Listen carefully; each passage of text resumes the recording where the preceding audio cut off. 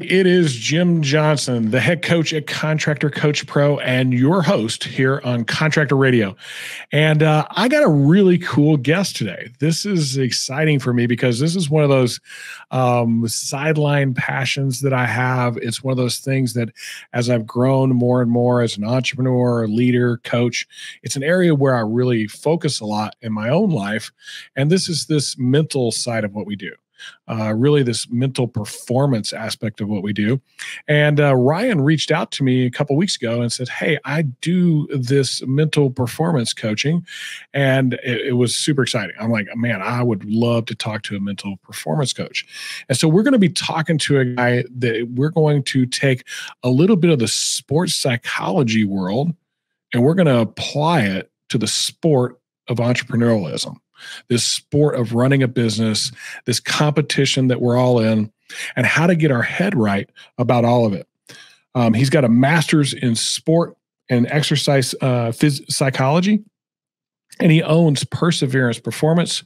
Welcome to the show, Ryan Teigen. Good to have you on board, man. Thanks for having me, Jim. I really appreciate it. Now, Ryan, you're up in Wisconsin, right? Yes. Yep. Is it a little chilly? Yeah, the weather's been very up and down. It was 80 degrees here a couple of weeks ago, but it's been sitting probably in the 40s for a while. So pretty typical Wisconsin weather at this point, but it's getting better from here. Yeah, I lived in Wisconsin for 18 years, and this was the time where it was the most like when May 1st hits and it's still cold. I'm out. I don't want to do that anymore. So I moved back to Texas. It's always awesome to interview somebody from Wisconsin because the people of Wisconsin are my favorite people I've ever run into. They're very genuine. They're very authentic. They're very family oriented. They're very town oriented. Do you see that as a Wisconsinite? Oh yeah. I mean, I've lived here for about 7 years now. And I've kind of dug into the community aspect for sure. I mean, all of my friends, they have their own stereotypes and they have their own, kind of mini culture, just depending on where they're from, whether it's Sheboygan or Milwaukee or Kenosha.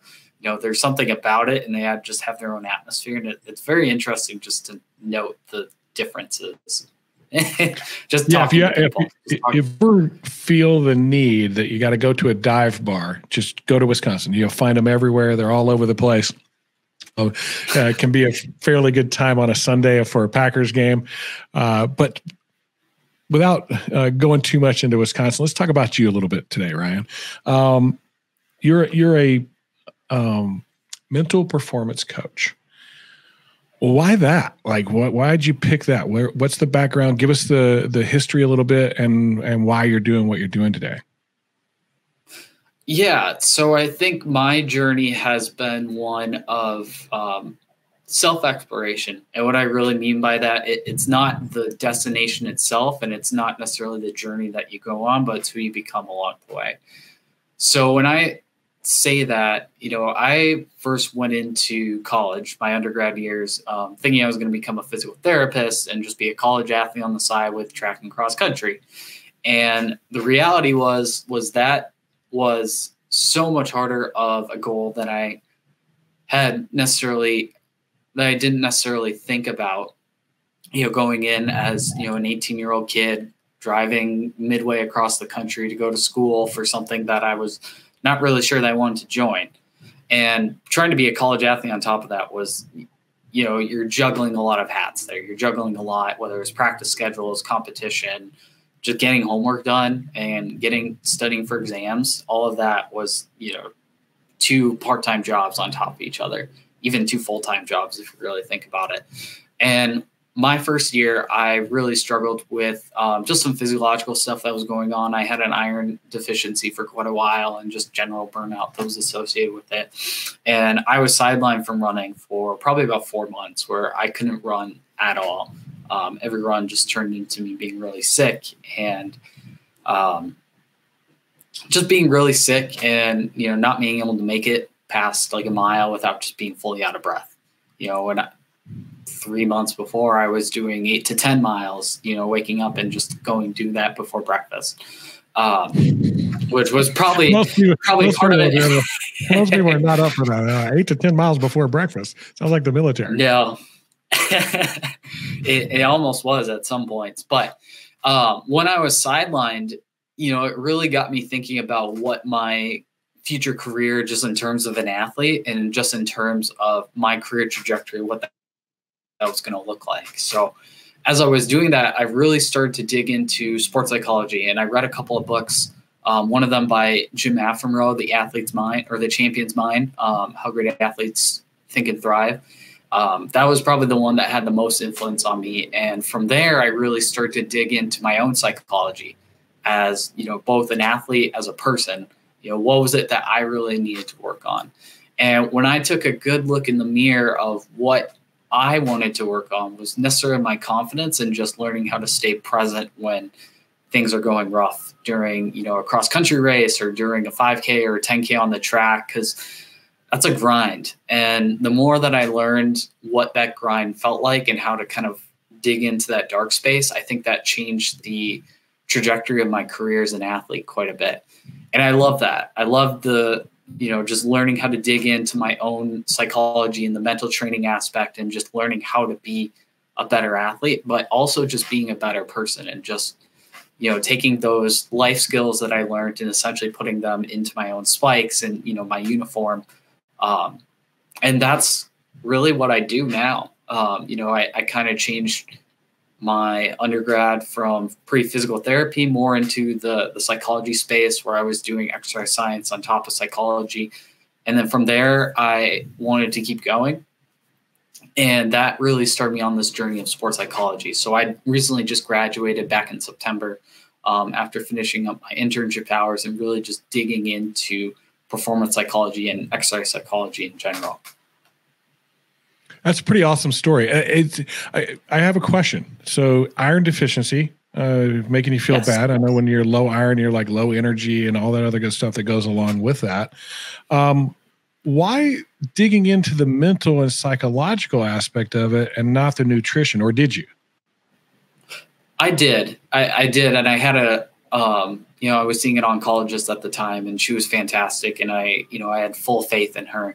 But I think at the time I was looking towards the end of the cycle, right? I was looking at what it was going to look like when I came back from essentially an injury, right? My body wasn't working the same way that I was supposed to.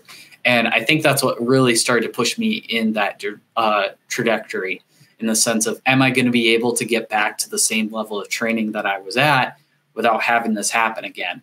And obviously with the physiology and just the medical side of things, things are being taken care of, but it was more of kind of a mental gut check of, do I have what it takes to keep being an athlete mentally as well as physically, without having necessarily a doctor holding my hand every day while I'm out there on the field or out on the track or things like that.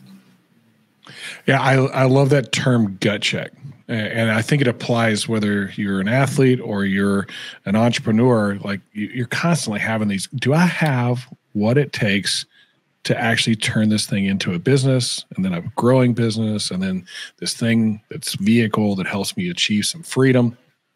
There's constant gut checks throughout all that time, especially when you have setbacks. And that's what it sounds like you went through. You had this setback with the iron deficiency, and then you're going to come back from it, and you're going, will my body stand up to it? Do I really want to do all this hard work? Is the effort worth it? So you start studying the mind aspect of it. What did you learn about that? And then did it have an effect? Like, did you come back? Did you work harder? Did you do better? Like, what happened? Yeah. So if you look behind me, there's this ship picture that I have in my background, right? And there's a quote that I heard from Grace Mary Hopper. She was a big part of the Navy back in the 1940s. She's one of the mothers of computer science. Fantastic person. But she's quoted in saying, a ship in the harbor is safe, but that's not where a ship belongs. And I think that really embellishes a lot of what I do as a mental performance coach and what I've learned over the last few years of how to help athletes. Because we can do a one-on-one session and idealize everything that's going to go right, everything that is going to be perfect. I did it on my own in terms of, like, I'm going to come back. I'm going to have this great PR. I'm going to have these great track sessions. All these great workouts are going to make me run 3 minutes faster. Cool. What is that work in between going to look like? And when I was kind of going through my own work, I really started to dig into the confidence and what that confidence training really looked like. And for me, it was just learning how to journal, just journaling the process, right? What are some things that I did well during the week? What are things that I didn't do well? What are things I need to work on setting goals that are going to help me push towards those long-term goals that I had for myself as an athlete? And from there, if I didn't have the ability, like running, if I didn't have the ability to run, I was trying to do more imagery training than anything, of just trying to put myself out there, on a cross-country course, on the track, and just trying to really embellish and get the most realistic image that I could in my head of what it actually felt like running.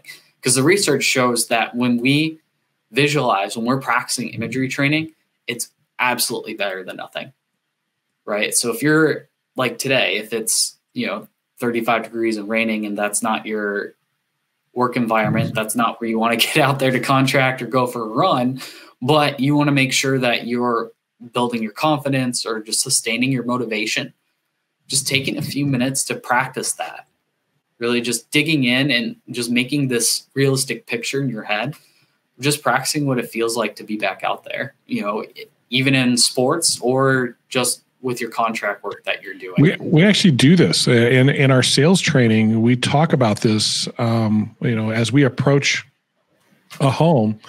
You have kind of two parts. You have the initial introduction, then you do some type of inspection, then you do a presentation. And so after the inspection, we coach our sales athletes, is what we call them, that when they're in the vehicle, the last thing they do before they go in the house, and I got this coaching a long time ago, is to visualize the process, exactly how it goes, and visualize the success at the end. And what that leads to is giving you confidence. Like, you've run through it once. Anytime we've run through something once already, the second time is easier. Third time is even easier. Fourth time is even easier. And it just starts to build this confidence because now we're competent. Is that something that you've seen throughout this? Yeah, absolutely. It sustains your motivation, right? If you feel like you need that to keep going, right? Because we can set goals. We can set some of the biggest goals of our entire life.